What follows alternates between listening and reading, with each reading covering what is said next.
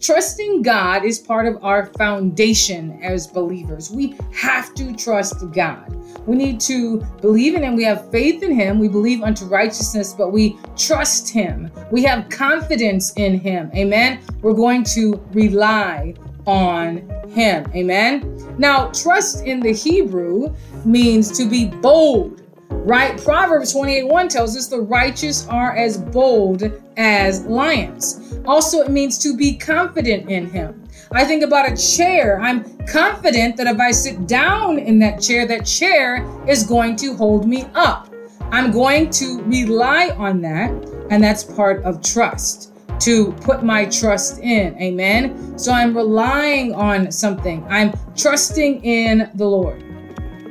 Also, it means to feel secure.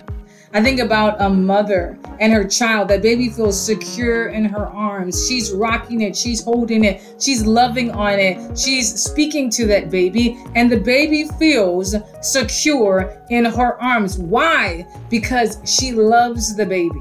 Amen. And so as the child is trusting in its mother, and the mother is showing that it loves this child. She's protecting it. Come on, somebody. She's favoring that child. She's speaking life into that child. She's showing mercy into that child. She's showing goodness to that child. Amen. She's patient with that child. When it makes a mistake, she's not yelling at the child. Come on, what are you doing? She's not doing that. She's speaking life. You can do this. I love you. You are an anointed one. I've called you for such a time as this. I've anointed you to preach the gospel and the good news to the poor. I've anointed you to cast out demons, to heal the sick.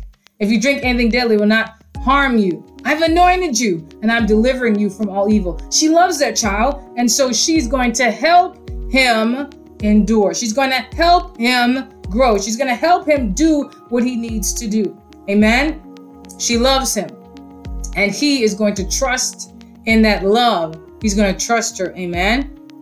Amen. So we're going to trust. We're going to trust. We're trusting that we're seated in heavenly places in Jesus Christ. Come on, somebody. We're going to trust that God has us in the palm of his hands. Amen. We're going to trust that his right hand are pleasures forevermore. We're going to trust that he's a good God.